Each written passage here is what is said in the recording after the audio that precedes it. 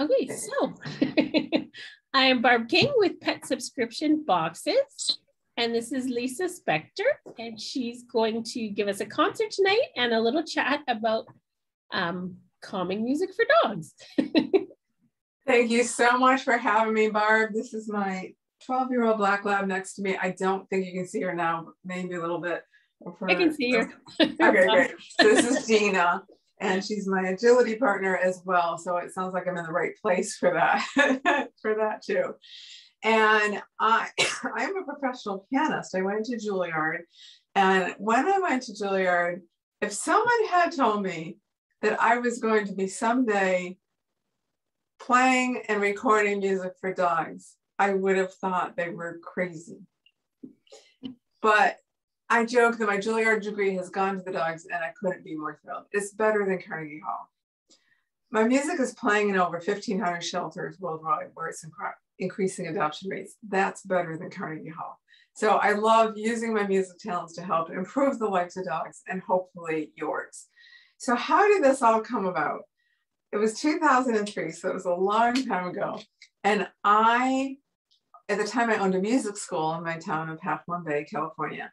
And I was a volunteer puppy raiser in those days for Guide Dogs for the Blind. And I had a 4-month-old puppy who was, you know, guide dogs are raised to be mellow, but 4-month-old yellow puppies are pretty rambunctious. So he was rambunctious, and I had all range of students. And I remember my 4-year-old class, about eight 4-year-olds in this class. And I started studying different prescriptions of music that would help calm and focus them. And I found music that was like, worked like a charm. I would play it when they were coming in. They weren't even aware of it. I'd have it on the stereo, and 30 seconds later, they'd be chilled out. The previous week without the music, they'd be like, you know, they're so excited and they're screaming and they're running and music's playing, they're chilled out. I looked down next to me, and it was in a crate, but all of a sudden my 4-month-old rambunctious puppy was snoozing. And I looked at the kids and said, that's great. I looked at the dog, I'm like, I think I'm onto something here. So I started experimenting with different music, and I started reaching out, and I ended up working with a veterinary neurologist and a sound researcher. And the veterinary neurologist is so funny, because yesterday I have my own club, the Doggone Calm Club, and she was our guest expert 2 days ago. And but she did the sound research study, meaning we recorded 4 hours of different kinds of music and tested it in the shelter environment.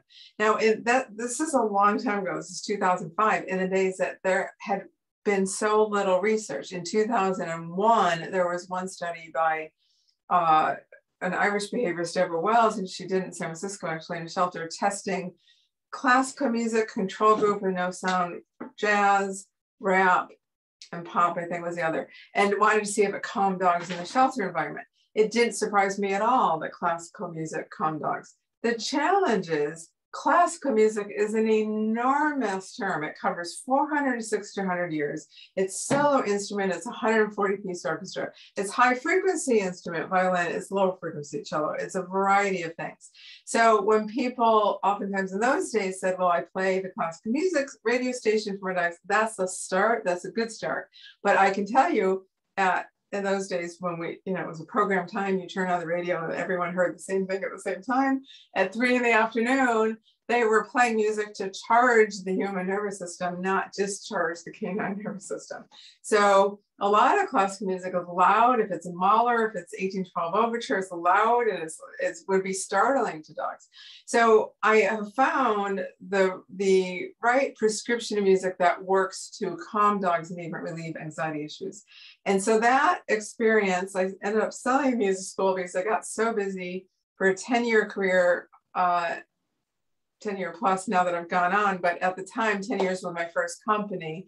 I was the co-founder of Through a Dog's Ear and the pianist in that 16 CD album series for dogs and cats. I sold my interest, and my non-compete recently ended, and I've now started my Zen Pet, music for pet stress, where I curate the right prescription of music, starting with dogs, that helps relieve separation anxiety, sound phobias, hyperactivity, excessive barking, aggression issues. They're all the same because they all have to do with stress. So when you can calm the canine nervous system, keep the dog under the stress threshold with such a natural remedy that can never be harmful, that is essentially free because it's streaming. And you know, I always say there isn't never one thing that works on every dog. If anyone tells you, I've got the solution for every single dog, that doesn't exist. Every dog is different, and every dog actually has different music preferences possibly as well. But this has worked on a lot, like over 90% of the dogs who have used it. And I am now creating music that is effective at calming both ends of the leash, because it is so important, because you know that your dogs pick up on your energy and that is transferred down to the end of the leash, whether they're unleashed or not. And I was telling Barb before everyone got on that by the time this comes to the end of the week and I'm doing these concerts, I think it looks like I'm doing it for your dogs. I'm equally doing it for me, because I need the quiet time. I need the that really calming centered place. Now, what is it about this music that's different? So one is it is solo instrument that has access to lower frequencies that the piano plays, that cello can play, that guitar can play, and harp can play. Lower frequencies over and over have been proven to calm the canine nervous system. A lot of your sports people, and you know that when you call your dog and you want let's say it's agility, and you want your dog to come fast on a dime on an agility field, and they're about to take the tunnel, you don't want them to take the tunnel, you go into high frequency. I just did it instinctively. My voice went higher. High frequency, short staccato. In music terms, we call them staccato. Ignore this, but her name is Gina. On agility, I call her G. So I say, G, here, really high. Good girl. She looked it up, but she ignored it. If I want to say the opposite, I'm going to go into a lower voice, and you just do this without thinking about it. Lower voice, long legato sounds. Good girl. Those are long, smooth sounds. You can hear a lot of that in the piano music I'm playing. So a lot of this is natural, but this is how the music that I've curated comes about. I'm starting with a piece for left hand only by Vivaldi that was originally written for violin. It's very famous, you probably know it. It's from Four Seasons, violin and string orchestra. Well, violin is a beautiful instrument, but it's a very high frequency instrument. You don't want that for calming your dog. This is my own arrangement for left hand only. Two reasons I'm playing for left hand only some of this music tonight is because, one, lower frequencies that my left hand plays, like down here, are calming to the canine nervous system, but also for 2 years, I couldn't use my right hand at the piano because I broke my hand so severely. 7 fractures, needing 4 surgeries. The last surgery, the 4th surgery, was just exactly 2 years ago. I was told I would never play with 2 hands. That did not, I am playing with 2 hands. I can play full concerts of much more challenging music with 2 hands, and I'm thrilled. But I still go back to the left hand only. I start my albums with this. This is a theme for my podcast, because lower frequencies calm the canine nervous system. Now, I'm going to stay slow tempo. It's not excessively slow. It's not even as slow as the original music I recorded with Redux Zero, because more current research actually shows that slow down tempo and lower frequencies, but not excessively slow, is actually more conducive to calming dogs in the shelter environment where a lot of the testing is. And because I wanted it for both ends of the leash, I want it to be calming for you, but not necessarily put you to sleep. It might. Everyone's energy level is different. If you start snoozing, if your dog starts snoozing to this is a compliment. So don't worry about it. If this makes you sleepy, it's a compliment. It's really a compliment if your dog starts snoring. And so I start with lower frequencies. And you've probably noticed that when you're, if your dog has a reactive, if your dog is inside and is really, really calm and everything's fine, and then the doorbell rings. In a second, they're like excited, barking, whatever it is, right? It doesn't take that's a new stimuli coming into your environment, that if you had this music playing during that, it's not that they're not going to bark, it's not that they're not going to get up and be excited, but it just would keep them under the stress threshold, keep them a little bit calmer. And what I found with music is that sometimes it's helpful to start with the lower frequencies, because assuming nothing new comes into your environment tonight, I'm not going to go into fast music, but I'm going to go into two hands, because I'm assuming nothing new is coming into the environment and they will stay calm. So I am ready to start the music. And before I do, I wonder if anyone who is here does have any questions before I do start the program. And the way this is going to work, by the way, is that we decided once I start playing, I'm not going to talk in between, because I want your dogs to chill out, whether you're listening live or later. And once they're chilled out, the voice could actually have them get on alert and start listening. So I want them to just completely zone out. And so then I don't know. At the end, you'll probably talk a bit again and answer questions as well. Yeah. Yeah. So does anybody have any questions? There's a chat thing you can type in, or if you want to unmute yourself, you can unmute and ask. See, we have a few people, but everybody's shy. Nobody has video on. You can put your video on your dogs. Right. If your reception is strong enough and you can put the camera on your dogs, you get bonus points for that. When I do these for my club, that's what they all do. It's like the cameras are only on their dogs. Yeah, I'll put the camera on my dogs once you start playing, because like I told you earlier, and those people that know my dogs, they will just maul me while we talk. So they're locked. They want your attention. Right, exactly. Got it.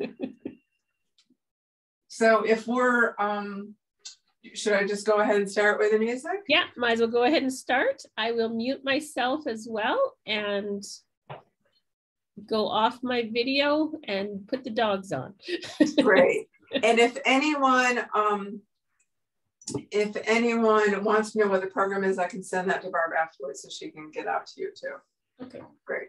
Oh, so we do have one comment from Lou. She says, reception is poor, so no video. Dogs are already sleeping. Good. So we'll just keep them asleep. Yeah.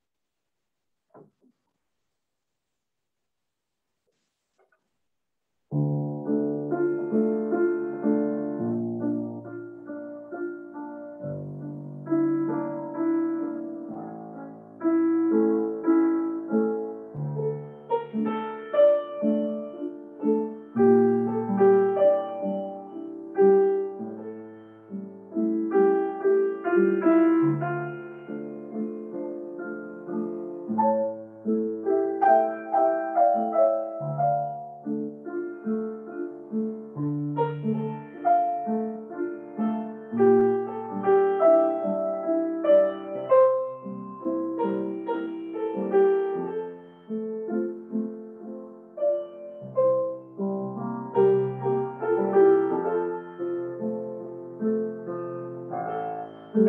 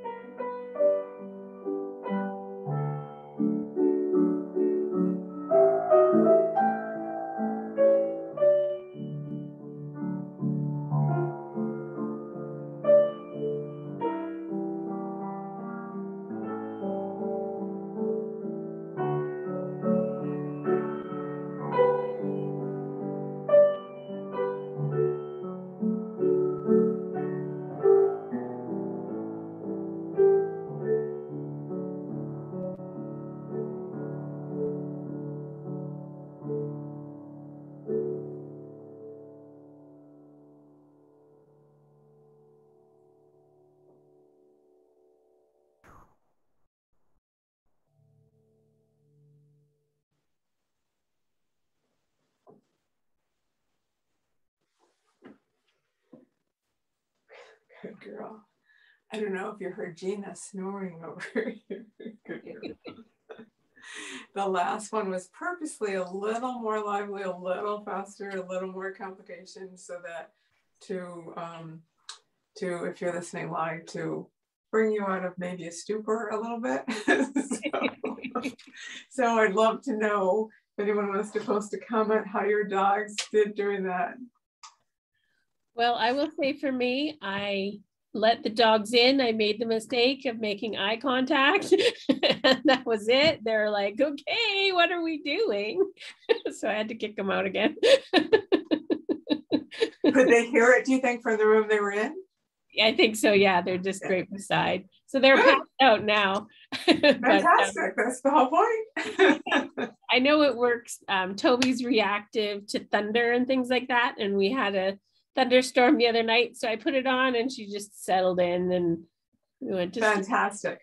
So actually that brings up a point I wanted to mention. It's best, every dog is different. So there's never any one thing that works for every dog, but it is best to actually use the music like classical conditioning. In other words, it's best if you can, to play it before, get them used to it, the music, that they build an association that the music means to be calm. So bedtime might be a good time to play it for like a week before thunderstorms come in, just because you don't, it does sometimes work. I know people in the download days when people are like, I've tried everything else, there's a thunderstorm, I'm just going to download this music, and it worked. But other times it does help to build a conditioning response to that. Yeah. We have Lou asking if she can get a copy of this to play before her next trial entry.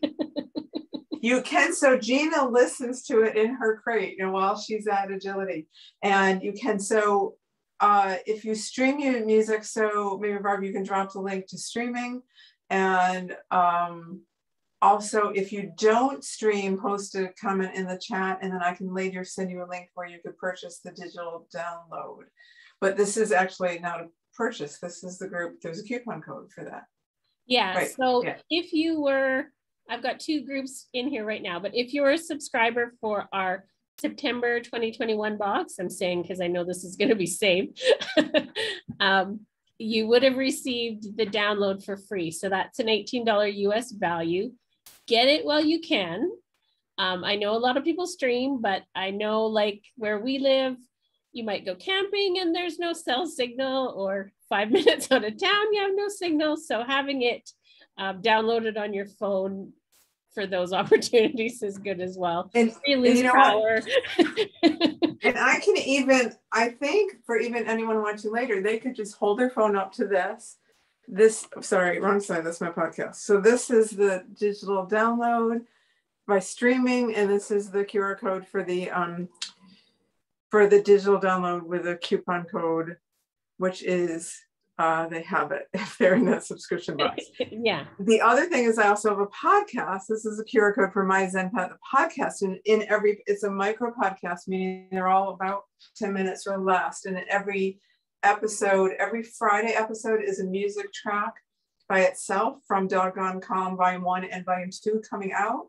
And on Mondays is actually Meditation Monday. So it's a meditation to do with your pet or about your pet, they vary. And then it's set to the music of Doggone Calm. Cool. Yeah, I'll put all these links once we upload this into the membership. I'll put all the links in there too so people can grab them. Fabulous. Fabulous. Great. Great. So it has worked in the past for dogs with all of those anxiety issues, pretty much anything that comes from stress. So if you think of like separation anxiety, you do want to play it at first for a week or so when you're with your dog, build association, it means calming, and try and play it, not right when you're leaving the door, but ahead of time, just the same way you would change up your patterns to not always pick up your keys and the dog associates you're leaving, to pick up your keys and sit in the chair, mix up the patterns and don't always play it right when you're leaving the door. So that helps as well. Cool. Lou said that her dog Puck slept until you started talking again. Exactly. Good. You know what? I forgot to have you ask them to take pictures of the dog while we were listening to. If anyone took a picture, I'd love to see that. I could post it and tag you on Instagram or Facebook. Too. I forgot to ask. You don't want the pictures of my dogs going, what are we doing? Right. Right. So how many, I see that Lou and Ken are here and Barb has 2 dogs. So how many dogs did I just play for live? In other words, how many dogs do each of you have? So Lou has 2 Belgian, I always say it wrong, Tervs. Kathleen, if that's the one I'm thinking of, she's got 1 dog. Kenda, I'm not sure. You can type in or unmute if you want to chat. There was somebody else up here, but I don't see them now. Okay, so that's at least 6 dogs, assuming that Kenda has 1 dog, including Gina, who got it live. Right. Cool. I also have a club called the Doggone Calm Club, where I do these monthly. So I do these doggone calm concerts monthly. And it is, right now we have 33 dogs in the club. I count it by dogs because there's a lot of multi-pet households, not including the cats.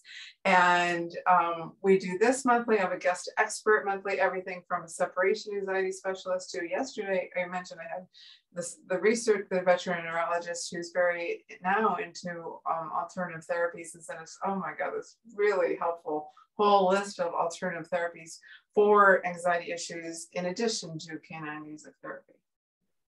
Cool. Yes, we'll have to check that out. Great. Closer. And I wonder if there's any music, like once your dogs were chilled tonight during the concert, like did they stay chilled?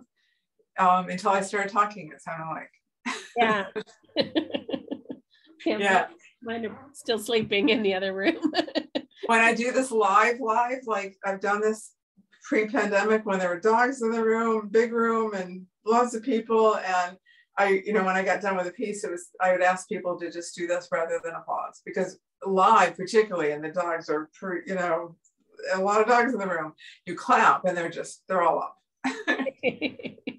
So it's one time I actually appreciate not getting applause.